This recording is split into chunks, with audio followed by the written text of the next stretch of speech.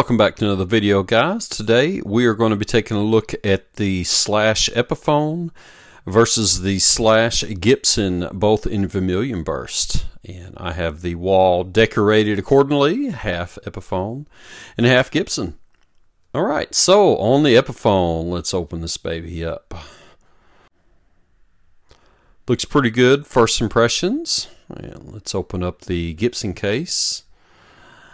And of course, just as you would expect, that top on the Gibson is just stunning. Alright, case candy wise, on the Epiphone, you've got the basic Epiphone bumper sticker that's been coming with the new Epiphone guitars for quite a long time now. A small informational card. Epiphone branded strap locks. Key to the case, and just a couple generic print-offs here. Nothing special.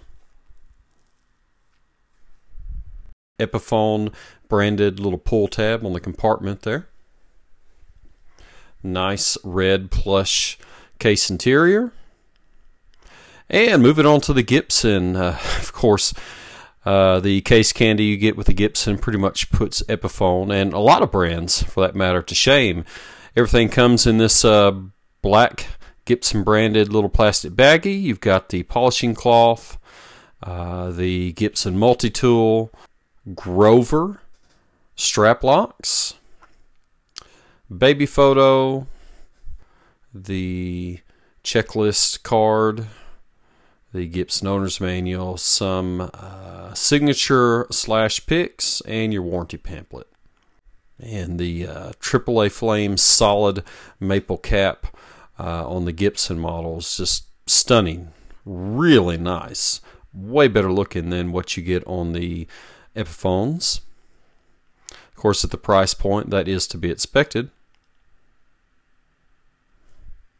Now, looking at the top of the Epiphone model, the AAA flamed veneer, you know, it really doesn't look that bad. For an Epiphone, I'd say it's about what you would expect to get. And looking at the Gibson, you know, there's some really nice depth to the flames on that maple top. And really love the side view on this guitar. And get a glance, both of them side by side standing up. Really nice. Very impressed with the Epiphone for what it is. Great guitar so far.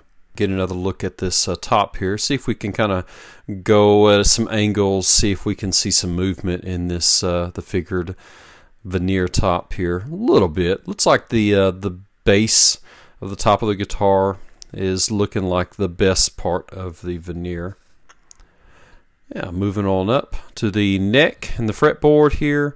Looks like during buffing, the buffing wheel got onto the corner of the fingerboard there and kind of filed it down a little bit. Not too thrilled to see that.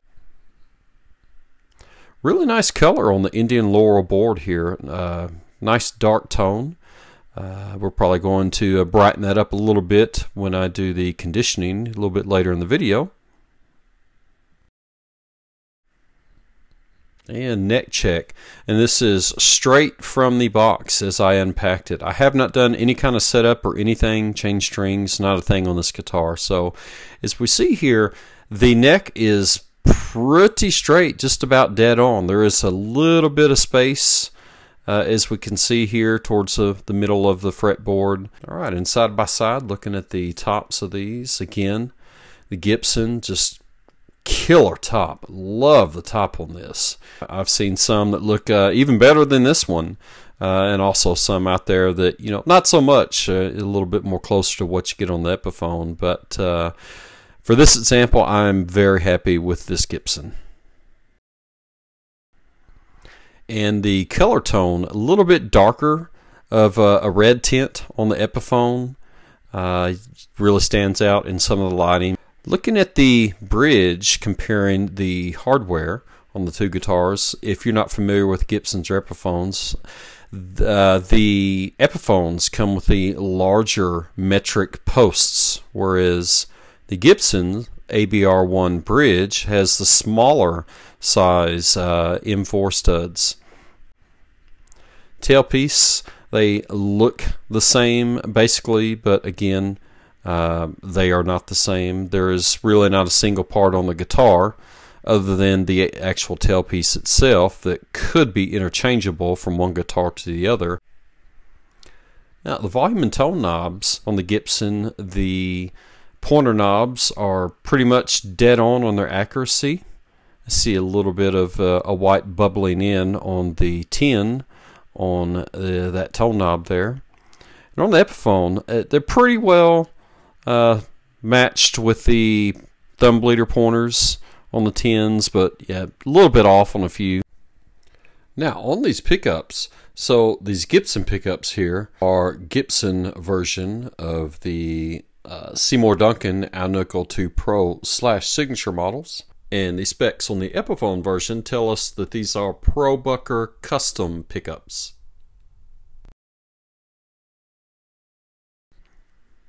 The switch itself, really nice and crisp, real smooth transition on the three-way toggle switch on the Gibson.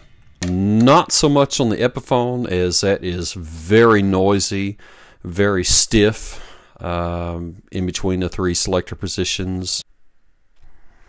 And looking at the neck binding, of course we have the fret end nibs where the binding goes over the ends of the frets.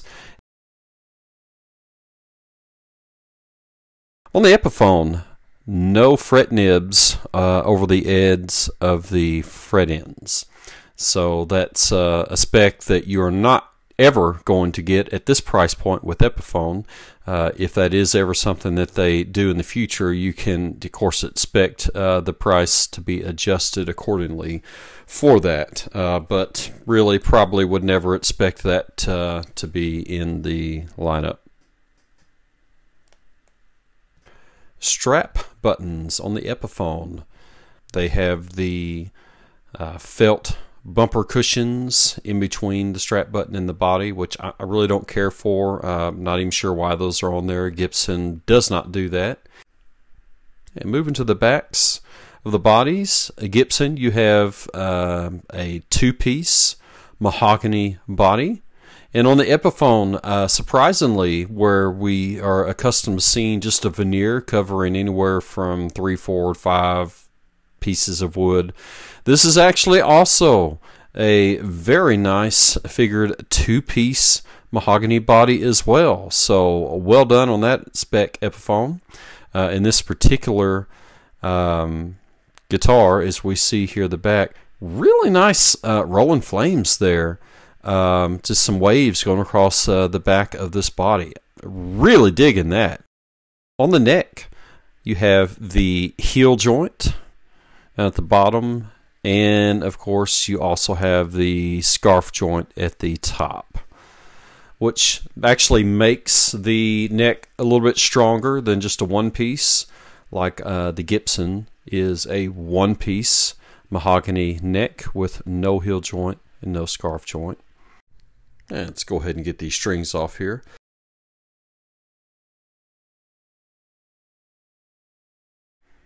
Hardware check. We have the Epiphone branded Locktone series tailpiece, and as well as the Locktone Epiphone branded ABR bridge. Gibson version has the lightweight aluminum tailpiece. Bridge is the Gibson branded ABR1. And the neck pickup is Epiphone Pro Bucker Custom pickup, which is supposed to be as close as Epiphone can get to the Gibson version pickups, which is as close to Gibson can get to the Seymour Duncan Alnico 2 Pro pickups / signatures. So it's too bad, a shame that they couldn't just put the Seymour Duncan / Alnico 2 Pro pickups in here. You know, for what you pay for this guitar, they're currently at $9.99.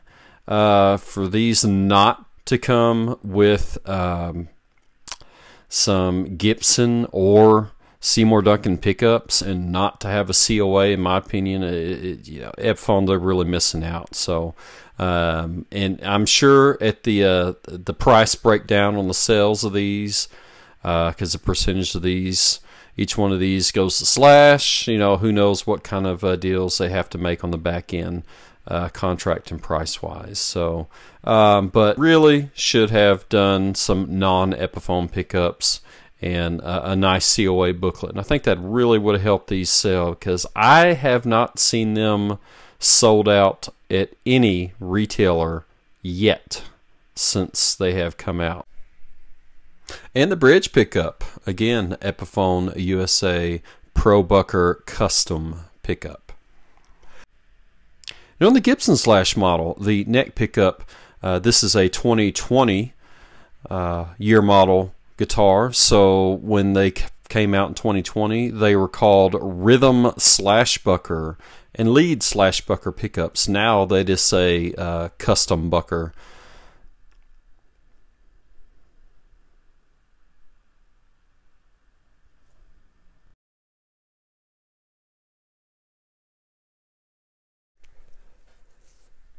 So back on the Epiphone Slash model, the pickup mounting ring screws, these look to be identical, if not the exact same screws that what is used on Gibson models. Now these screws are used on pretty much most of the new Inspired by Gibson Epiphone lineup guitars that I've seen and that I have. And looking in the back plate of the toggle switch on the Epiphone, everything looks pretty basic back here.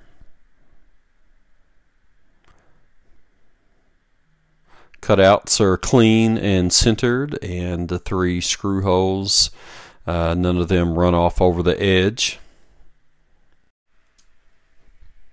And now for the pots and caps cavity. Let's look under here. Pretty clean actually for an Epiphone. I don't really see too much as far as sawdust and debris back here. We have the orange drop capacitors and the pretty standard wiring adapter clips in here. So I mean, you can easily change out these pickups to other Epiphone pickups. Or you'll have to, you can switch out the other pickups easily. You'll just have to solder the leads directly to the pots, bypassing these plugs.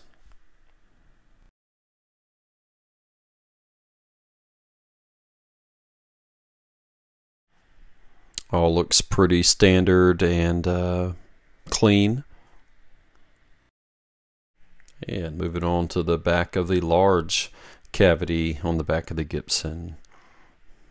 I can get this blade off.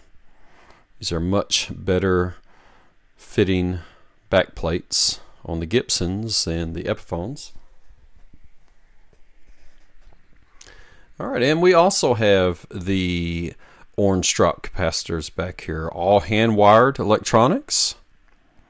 You have the Gibson branded 500K pots, which is CTS 500K equivalent. And everything looks real nice, tidy, and clean back here. Alright, let's remove the 3 screws on the truss rod cover on the Epiphone and just take a look under here, see what we see. All looks pretty typical for your Epiphone. Have some kind of odd looking marking lines in here. I don't know what that is. There's usually some kind of cutout or markings right there. Alright, so time to hydrate and condition this Laurel board.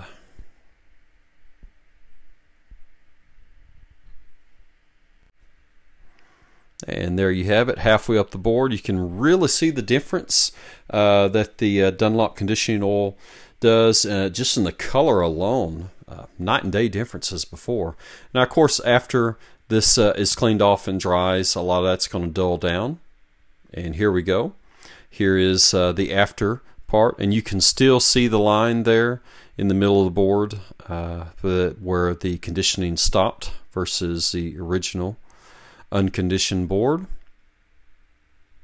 So let's go ahead and finish conditioning the rest.